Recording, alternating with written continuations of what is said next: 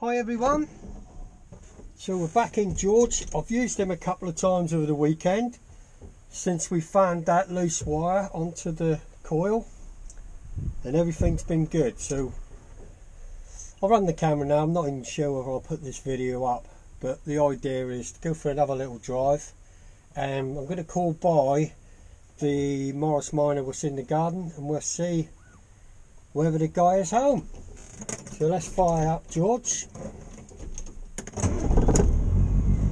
Well, look how easy he starts now. He usually likes to be whirred over a few times. And that is cold start. I mean, I got the choke out, as you can see. Rightio. Let's get on the move. Oh, that is brilliant. I'm sure that's what the problem was.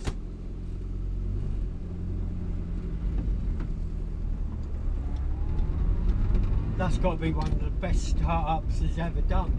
Like I say, he normally likes to churn over a bit. He probably will when the choke's in. It's just the nature of this car.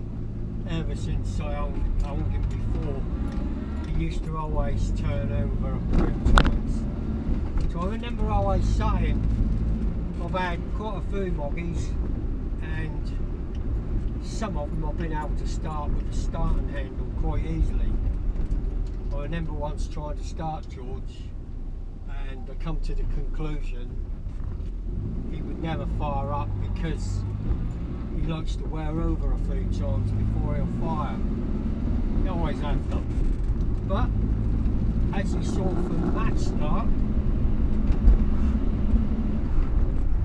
cold start, it was fire up straight away. So that's all good. So maybe with the choke out on a cold start, he may even fire up with the starting handle. Who knows? But that's something I'm not really worried about.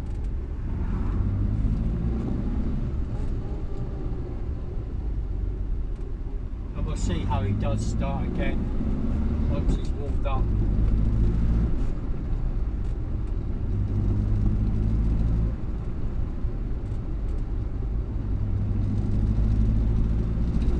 I definitely think that had been playing up for a while, that loose wire. Because now it just pulls. It's all good.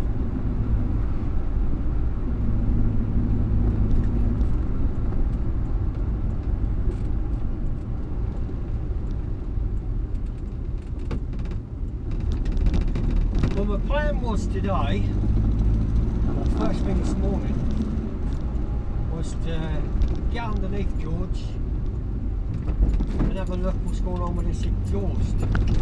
See whether I can do anything about it. Maybe lengthen the strap on the back just to bring it down a touch. But I ain't going to make these lights either. But it was wet this morning. It's rained most of the night. So I ruled that out. I ain't really got a lot of time now. I've got other things to do, but like I say, we'll just pop round and see if this guy is there with the car in the garden and just see what he's doing with it. If indeed he's there. I have been a few times now. Right, we should be getting away from here now. There we go.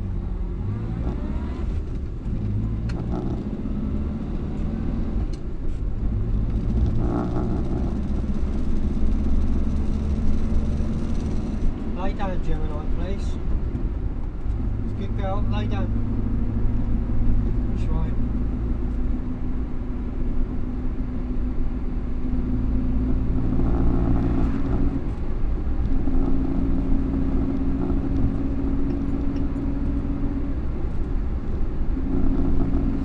thing about these old cars, what I've found,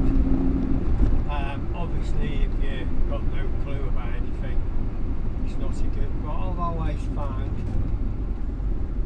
when I have had a little bit of a problem, I've always been able to suss out what it is on the side of the road.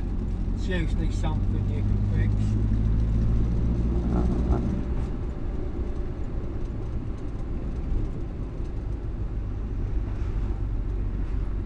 But like I said before, it's easier to find something when the car breaks down totally than what it is to have an intermittent fault, because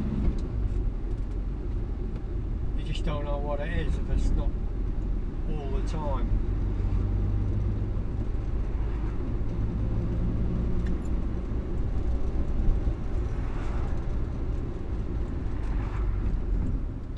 As you guys know, I'm almost back to mine now, but could have gone then if you'd have flashed me. But no, wait till the last minute.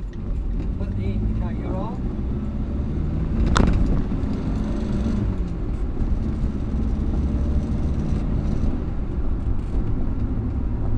But I'm not going to mine, of course. I'm going to go down towards my works and nip round the corner, just see if there's anybody at the house where the Moggy is. Just interested to find out what they're doing with it. Because like I said before, they might be doing it up, they might be keeping it as spares, who knows. But one thing I don't want to know is, or one thing I don't want to see, is it being carted away on a scrap vehicle next week. Because that would really be a bummer. One, it might be worth saving and getting it back on the road. Not that I can be bothered without it, man, I'm just too busy. But the other thing is, there might be a few bits on there I could use, like I said before. Maybe the door. I might even need a fuel tank when I get round to having a look at this one. If that one's any good, of course, as well, but you never know.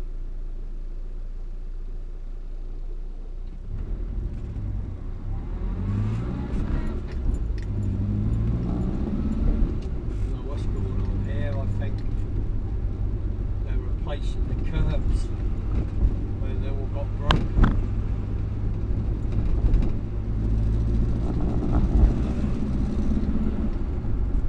Then they might be gonna put the top surface on this road. It's been like this for probably about 4 years at least. But because they've had the lorries up and down, doing all the estate round it, they probably decided not to do it. Now it looks like where the curbs got damaged with the diggers and the lorries, they're repairing all those. Once they're done, hopefully they'll get the old tarmac nice and smooth on top, which will be a lot better, especially for you, George, going up and down these bumps all the time.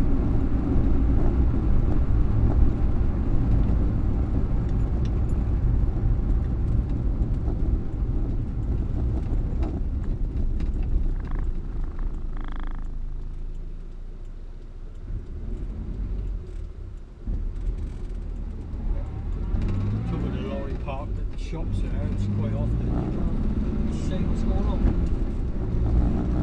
Although this is a 30-mile-an-hour road, people sometimes have it down here, especially in the mornings when you come to it. There's milk or bread delivery at the shop. Right, we're not far now. As you can see, George is going perfect.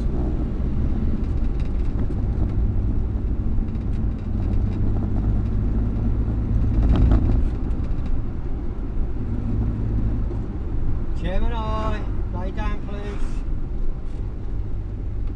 Go.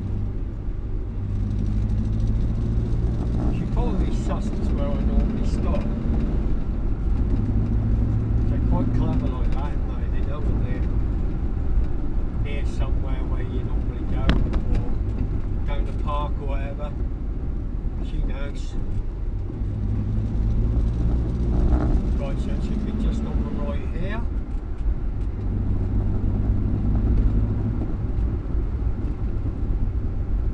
Ah, there's two cars there today.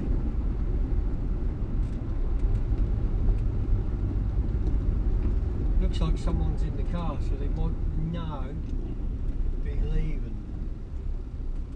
But we will see.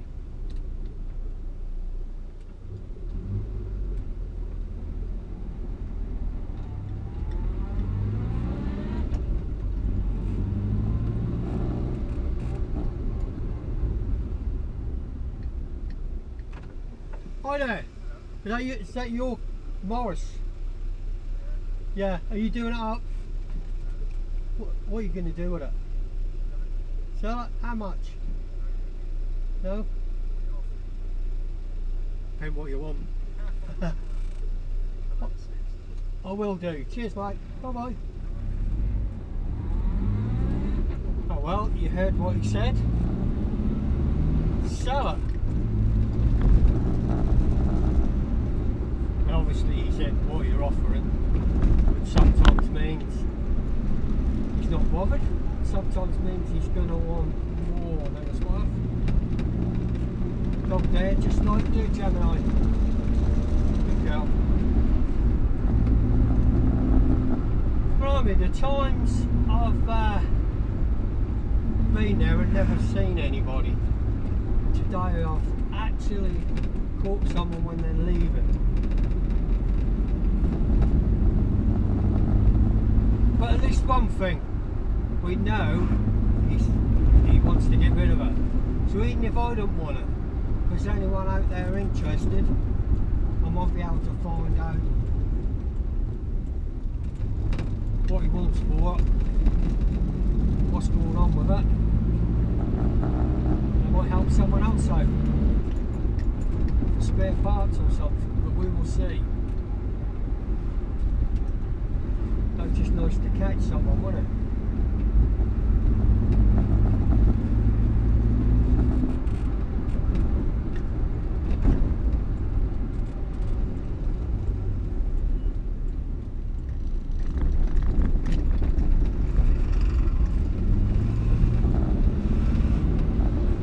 I think it's going to be a 1098. Not sure what year it is. It's obviously new and George.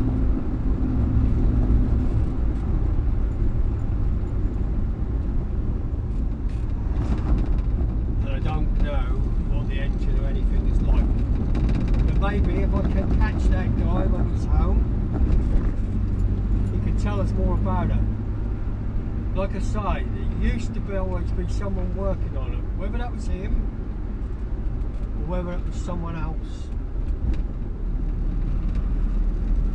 But judging by the other car at the back there, he obviously used to dabble in cars. Maybe he can't be bothered anymore or whatever. So I've got a feeling he's not going to break her. But if he does, and he don't want much for the parts, there could be a few bits and bobs I could have off that. Like I said, I like those wheel trims. The door would probably fit.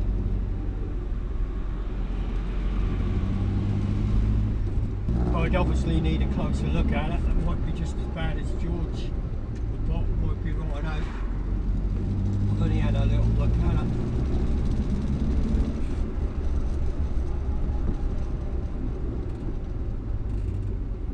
You can't go poking the problem when you just pop around, can you? You need to have permission. You need to have permission to have a look at people's cars. Now I think I'm going to be able to have a bit better look at it and obviously find out a bit more about it. Caravan is right.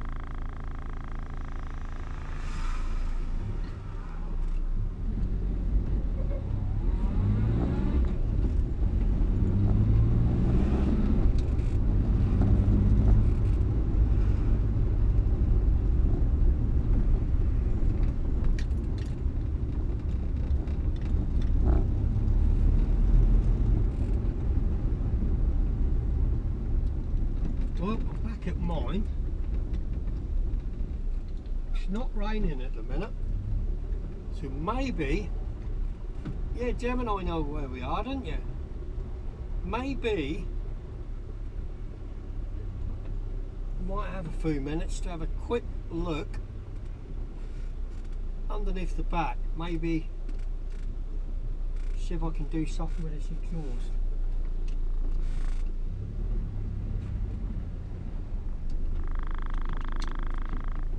I know today it hasn't knocked at all, but that's normally the case, isn't it? But like I said before, I wasn't doing it before, and then suddenly it started doing it. Why does things happen like that? Let's just see how it'll restart.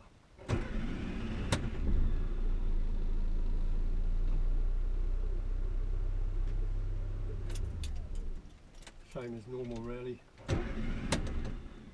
So you don't like starting on a short start. He always likes to whirl over a bit.